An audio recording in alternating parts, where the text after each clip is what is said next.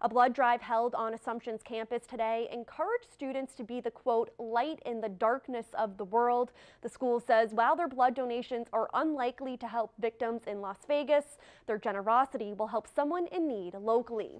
Our Brittany Schaefer joins us live now with more on how students are giving back after the deadly Vegas shooting. Brittany? Olivia, students I spoke to say giving blood takes a quick and easy 10 minutes, and with the Las Vegas shooting and the devastating hurricanes, they needed to do something. The American Red Cross of Massachusetts says hundreds of people are donating blood following the tragedy in Las Vegas. We get to see the good side of people after these types of events happen.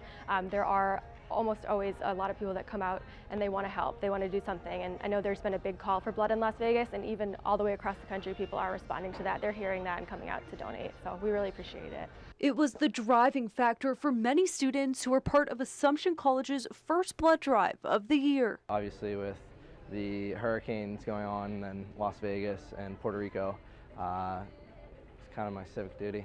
My slight sting in my arm is nothing compared to what other people are going through in the world. I just saw the signs outside, and then, the tragedy that happened in Las Vegas. It was just such a sad thing, so I felt that I could do my part to help. Among the 59 confirmed dead in Sunday's mass shooting is 2005 Assumption graduate student Sandy Casey. Junior Benjamin Alzamora says the campus is mourning. It's so sad, and I didn't know her. Doesn't take away from the fact that she didn't deserve the way she did, and it's just a truly sad thing.